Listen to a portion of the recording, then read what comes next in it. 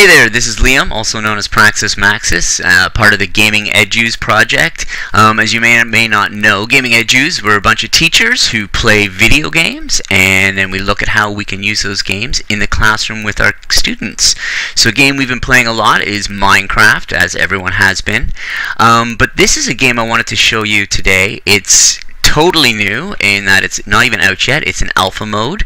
It's called Cube World, and you might be hearing a lot about it in the coming months if you're a teacher or even a parent, because as you can see, it's got that Minecraft look, that voxel-based world building, but it adds to it an RPG, a role-playing game layer, which lets you do a lot of fun stuff. So this is, I'm playing right now in single player, and the reason I think this is going to be very cool is because it does a lot of the things that Minecraft does in terms of easy to set up servers and play multiplayer.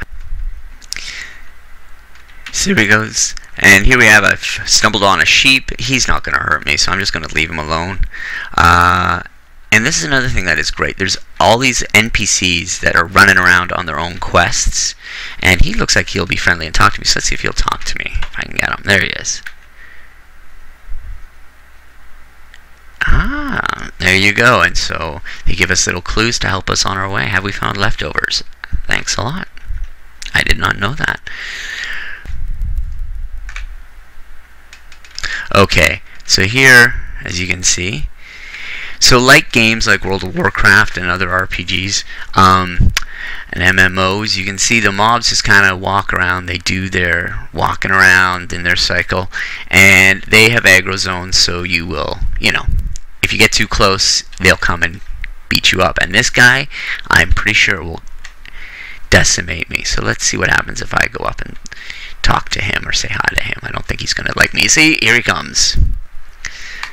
And he made quick work of me. There we go. So, as you can see, the ogre wins.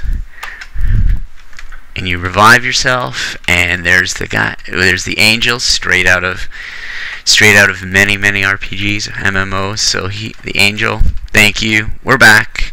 And I'm off. So in multiplayer, you can team up with your friends and take on the monsters. So that's hopefully something I'm going to do in the future. And when we do, definitely I'll make a video of that. So this is Cube World. It's right now in alpha, so it's not even out yet. You can buy it at the link down below in the description and check it out. And I think you might be hearing quite a lot about it in the coming months from either your own children or maybe students in your class. I, as a teacher, I'm looking forward to exploring the game as a gamer, and then seeing perhaps if I could bring it into my classroom and how it could really help the kids with some of the learning. All right.